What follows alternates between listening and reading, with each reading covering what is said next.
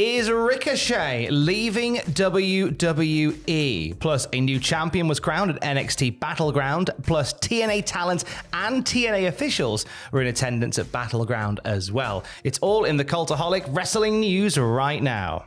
So yesterday, Ricochet was the talking point in the wrestling world, as it looks like he could be ricocheting elsewhere. Very good. It has been reported previously that Ricochet's WWE deal is expected to expire in the coming months. Now, you might think not so unusual because we've heard reports of that happening to various WWE superstars recently, only for them to then re-sign with the company. However, a new report from PW Insider has revealed that he will likely not be signing a new deal with the company.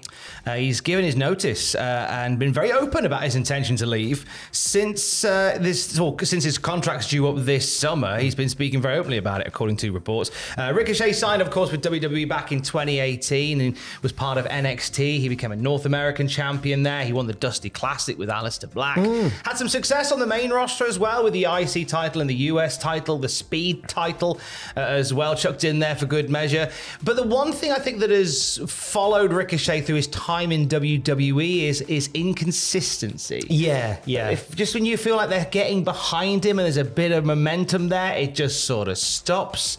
And for whatever reason, whether it's creative indifference, you just don't see that capitalized upon. No, and I think it's particularly a shame at the moment because Ricochet's always had it in terms of his athleticism and his moves in the ring. He is a world leader in terms of high-flying wrestlers, isn't he? But in terms of his mic work, his character work, I think recently he's noticeably stepped that up. And in his matches, he's conveying more emotion and everything. So it's quite a shame because I feel like, as you say, it always feels like he's on the cusp. And again, he's reached that point where if they got behind him with this Triple H-led creative direction, I think this could have been really a step up to the next level for Ricochet. But as these reports indicate, he is likely not going to re-sign. And how concerned are WWE, or how aware are WWE that Ricochet won't stick around? Well, Fightful Select is saying that there are plans being put in place creatively to write him off the show. This is where we saw, it was taped on SmackDown Friday, Andrade has become the new WWE Speed Champion.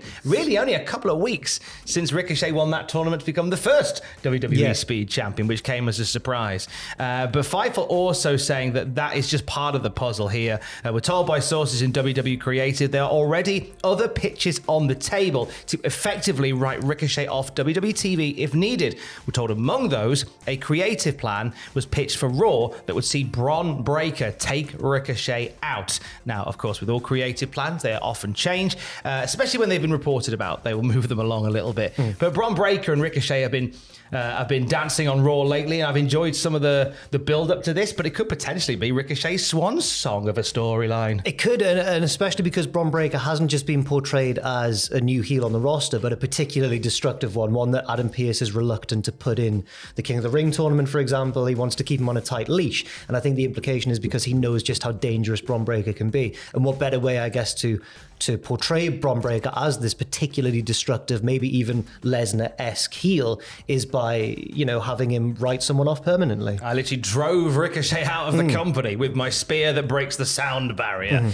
In terms of what happens next then, so the summer comes around and Ricochet's contract ends and he sticks to his guns and he departs the company. Where could Ricochet land? Well, Fightful are again reporting that it could well be AEW. They've said that AEW staff and talent backstage this past week were talking about the possibility of Ricochet joining the company. They haven't heard, Fightful haven't heard that there have been official talks of that sort. Ricochet is still currently under contract with WWE, and Fightful are told that nothing is an impossibility. But as of Friday, all indications were that Ricochet had decided to leave the company. In addition to AEW, they were also told that New Japan is expected to be interested in Ricochet as well.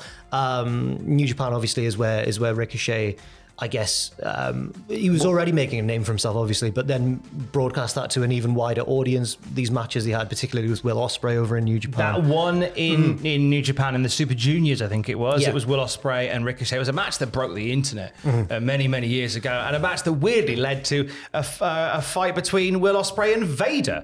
It did. All things. Yes. But Will Ospreay has been very vocal as well about potentially having Ricochet outside of WWE. Whilst of course Will is keen to compete against Ricochet again, he says there are other places in the wrestling world that would respect Ricochet's talents much more, and it's expected that many companies are going to be vying to sign him up as well. And I'm not surprised. I think he'd be a gain for any roster.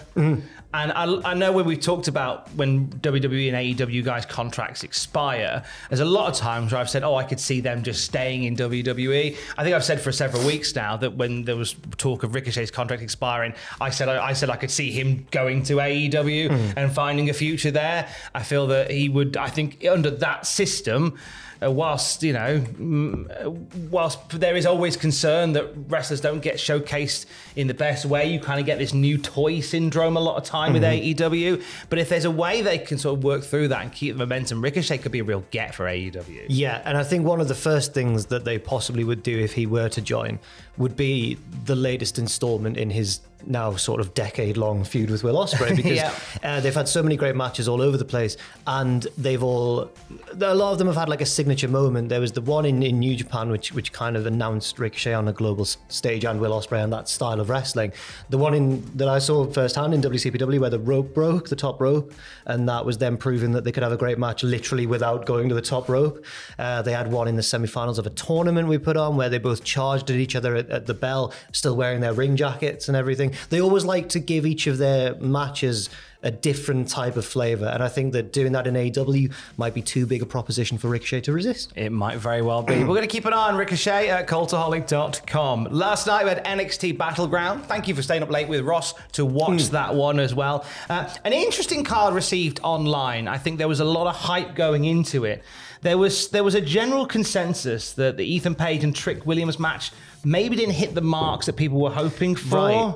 And this follows Trick's feud with Carmelo Hayes, again, maybe not being as grand and epic as it seems to have been built up to. They are heavily getting behind Trick Williams, flattening everything in his path. And while Trick Williams is an incredibly over babyface, I do worry that maybe he'll be the next Cena or Roman Reigns, because they're portraying him as so dominant. He's beating these guys in under a quarter of an hour. And while towards the end of that match, Ethan Page was distracted by arguing with the referee, it wasn't entirely decisive.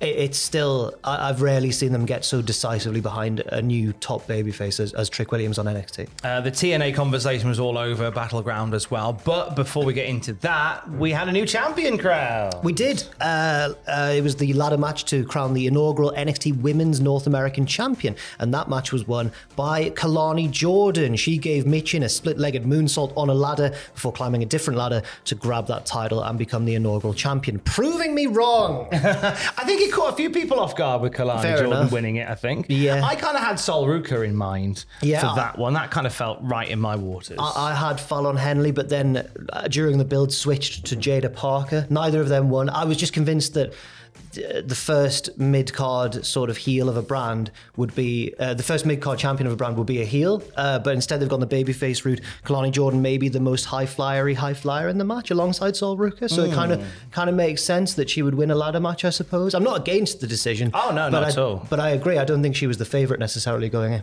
I think so as well. Also, as we say, there was a strong TNA presence around NXT Battleground last night. TNA President Anthony Ciccione, Executive Producer Ariel Schneer, and Gail Kim were backstage at Battleground, marking Gail Kim's first time in WWE in over a decade, I think. Yeah, while Gail Platt's leaving Coronation Street. I know, it's all the Gales. It's Gales all the way down this week, and there was a Gale outside this weekend briefly. Quite windy, wasn't it? It was just quite windy, wasn't it, Gale? But no, it is interesting, isn't it? Because I guess this is a sign of TNA continuing to build this working relationship they've got going on with WWE. They're very keen to do so, and they've even left a couple of question marks in the NXT Women's title match, because it was Roxanne Perez and Jordynne Grace. Jordynne representing the TNA Knockouts division as Knockouts World Champion. And we got a little setup for a potential bit of crossover stuff in the women's division, didn't we? Yes, we did, because as Tatum Paxley interfered in the match and attempted to steal the Knockouts Championship belt from ringside,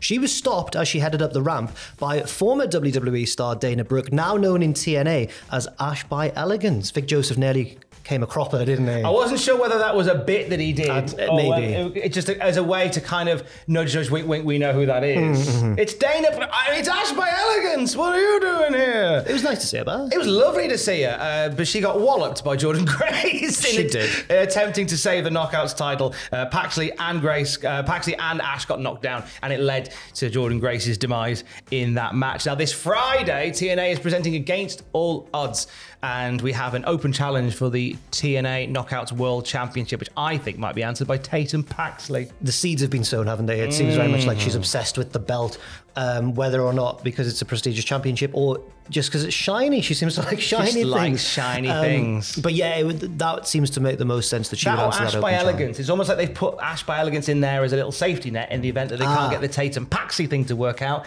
Ash answering the open challenge is still storyline-wise a sensible thing to do. That would make sense as well. I'm excited to see what happens and excited to see what, the card in general Against All Odds. Did you see the little digital exclusive with Roxanne Perez after the show? And CM Punk. I thought that was very interesting. They had a lovely little chatteroonie, didn't they? And she called him a hypocrite. Punk interrupts an intervue where Roxanne is gloating about her victory and says, "Hey, listen, Roxanne, you're he says you don't have to sell your body to the night." No, he says he was very strong in his praise. He said, "Look, you're head and shoulders above everyone in this division. You're head and shoulders above everyone in the Knockouts division. You've proved it by winning, but you got lucky, and you need to concentrate on the belt and less on bragging and all this sort of stuff." And yeah, she went, "You're a hypocrite," and he was like, Oh, damn it. Well, I tell you what, she's going over me. She knows Drew McIntyre. I'm buzzing for Roxanne Perez versus CM Punk at NXT Stand and Deliver for the NXT Women's Championship. It's going to be a good time. Absolutely. I had a lovely chat with CM Punk's mate Drew McIntyre last week, in which he said lovely things about Joe Hendry. And Joe Hendry has replied. You can listen to my exclusive chat with Joe Hendry on the Cultaholic podcast feed, in which he gives his thoughts on Drew McIntyre, and he gives us a bit of a reveal about something he wants to work on with Xavier Woods. Oh, very interesting. That is waiting for you on the podcast feed right now. And for the latest wrestling news throughout the day, you can check out cultaholic.com. Stay safe. Love you. Bye.